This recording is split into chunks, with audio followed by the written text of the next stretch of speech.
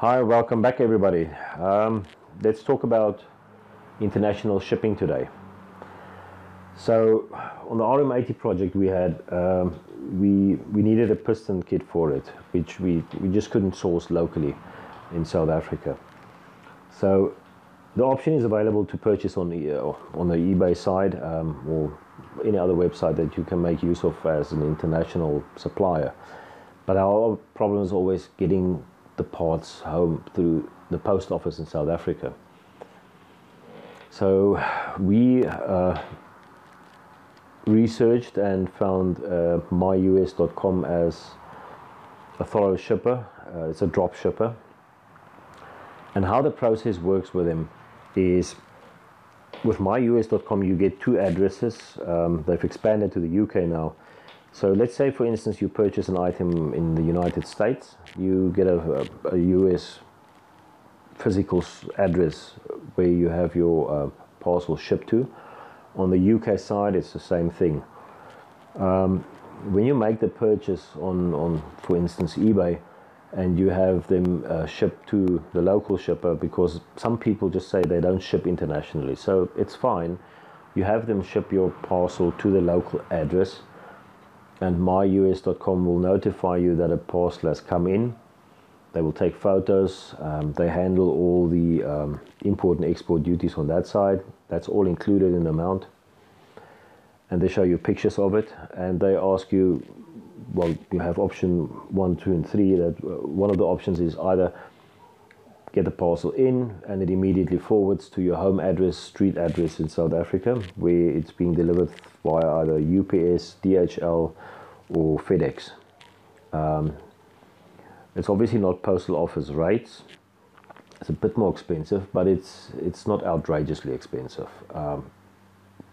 For us 1988 models, we just couldn't find piston kits, and we just had to bite the bullet, and we completed the project.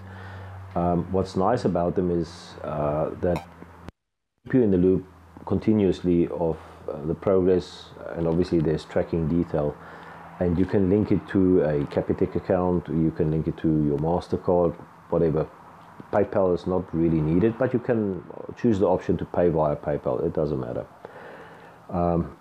So have a look at myus.com. You can really gain value out of it. We're not affiliated with them in any way, but that actually removes your border in South Africa when it comes to international shipping. We haven't tried shipping anything from Greece or outlying in Europe. We did Netherlands the other day. But yeah, have a look at it, and please ask on the comment section if there's anything that we can help you with getting the service up and running. It's, as I said, it's straightforward. Go to myus.com, do a sign up, look in the back end, review, make sure that you set up your local address, and make sure that you know which is your local address US, which is your local address in the UK. Set up your payment plan in the background, and ask away, please. But international shipping problems are really a thing of the past.